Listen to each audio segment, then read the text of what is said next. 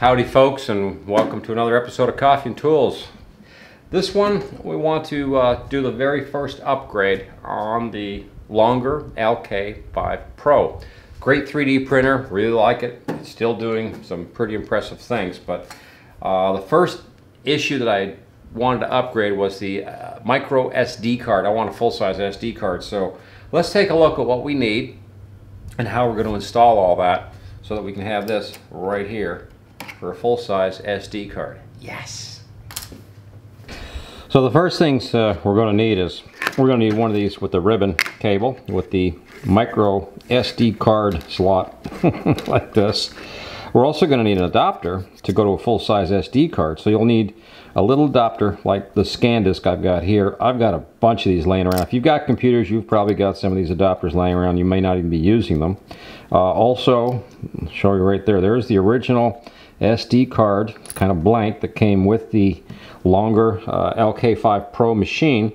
You'll need a couple small short screws. These are like 632, and as you can see, they're only like I think they're about 3/4 of an inch long, maybe. And you need to print one of these bad boys. And we'll begin.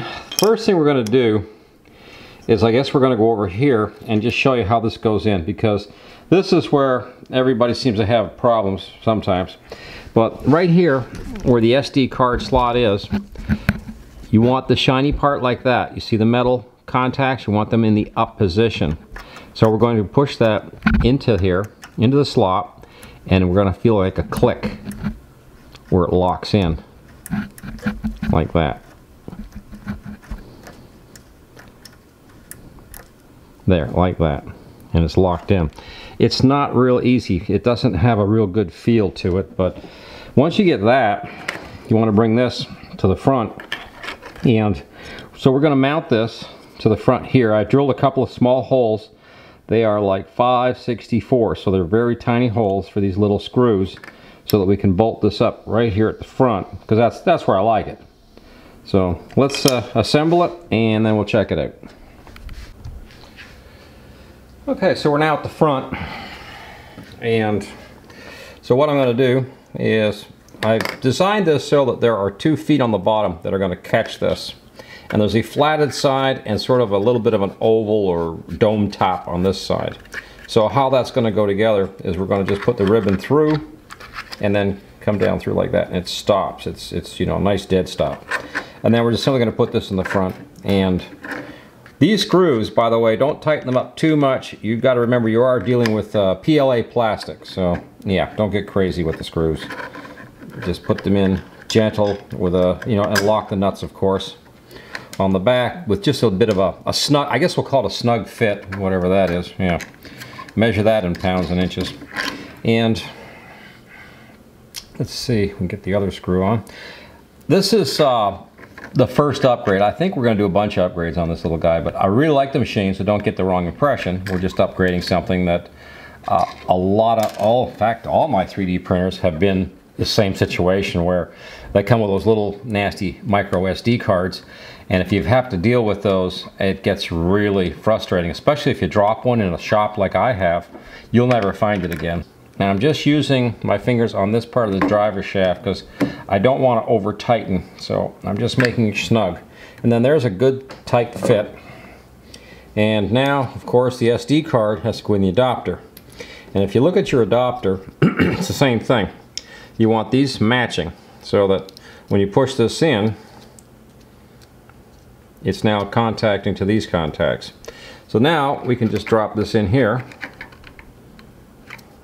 Well, it'd be good if I do it the right way too. Is it this way? Yeah. We'll just drop this in here, and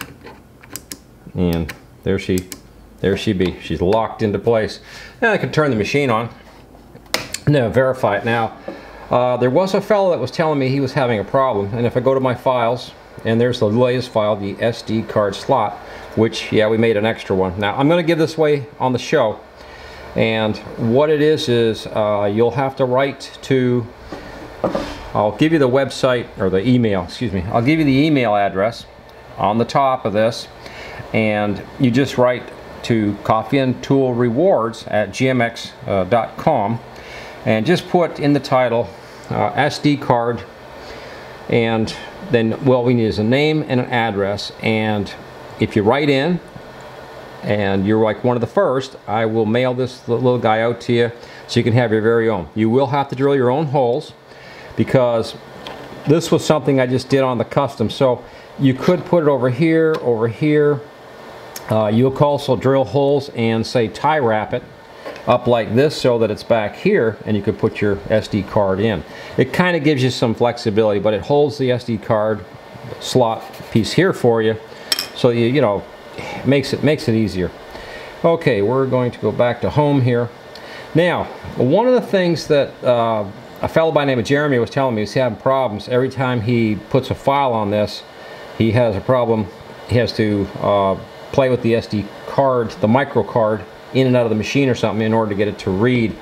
And I think the problem is he's not getting the spring bar part where I showed it to you just now, that it's got to be in just a certain way, and then, you know, once it's in and it's working good, you can leave it. You know, and just to test it here, here we'll just go ahead and open, and yeah, go ahead and start printing them. But and there it is, there it goes. It's going to print that file, so it'll make another one of these. So if there's two people that write in, I will send you both one. Each of you can have one of these. It's a real simple item. I tried to post it on Thingiverse, and I'm having a problem with their website today. For some reason, I'm unable to get this posted. I will continue to fight with that, but in the meantime, to get this piece here, I will leave a link in the description below, which will help the channel. Of course, always does, I think, or at least I hope it helps the channel. And you can link through to order or purchase one of these pieces, because this is really the ideal thing. This is what you need. This part here, you can make your own or design your own, or, like I said, we'll mail a couple of these out. If I get it, I will get it on Thingiverse. The problem is Thingiverse, for some reason, wants me to put it under educational exploration something file, and I just wanted to just simply post it as a project. You could, you know, you, me, we could all make one if we want one for our longer LK5 Pro machine. Not happening. So, guys, girls, that's you know, that's it this week. Well, that's it today, I should say. That's it today, because we're publishing 2 videos a week right now because we can't keep up. We're kind of on overflow here with projects and things going on, including this. So yeah, so you can see this works great. The problem, I think, with Jeremy's, and I'm not sure, the other possibility would be shut the machine off, take your SD card to your computer, load up your G-code file, excuse me. I always have trouble with the STL, G-code, whatever. Load up your G-code file on your SD card, bring it back out, put it in the slot first, make sure everything's good to go, hit the on switch. You shouldn't have to be pushing the micro card in and out back here to get that to work. If you do, I think it's because you haven't quite got that spring hook going on back here, and I think that's where the problem is. Or maybe Jeremy's not shutting the machine off when he does the SD card change, because that will confuse the machine and, you know, cause some problems too. This would not be the first time I've heard of something like that, because I did have trouble like that on another 3D printer that I had a couple of years ago, and I always had to shut everything down and then boot up again, and then it would recognize the new file that was on the card and go ahead and print that file for me. So just a crazy word out there for Jeremy, and thanks for comment, Jeremy, and everything, because, you know, it is a concern when, you know, you hear stuff like that. Now, back to this. Hey, please like, share, subscribe. Thanks for viewing Coffee and Tools this week. This is our first upgrade. Oh, look, this thing is getting to work already. Cool. And again, as I've had the review, the next upgrade, I think, is this guy right here. I think we're going to try to see if we can't find a really good spool holder or something that feeds off the side like this. I was thinking about coming up the top here like I have on some of my other printers and coming this way. But this 45-degree angle one, it works fine. The classic thing I do like is it kind of keeps the machine portable. And if you wanted to do an enclosure and box this guy in for an enclosure for doing the high temperature stuff like the ABS, the ASAs, you know, that kind of thing, you could do it with easier with this machine than some of the machines that I've had in the past. So that's kind of a plus for the longer LK5 Pro, is it could be enclosed. Again, thanks for viewing, and Huh. So we'll have 2 of these to give away now. All right.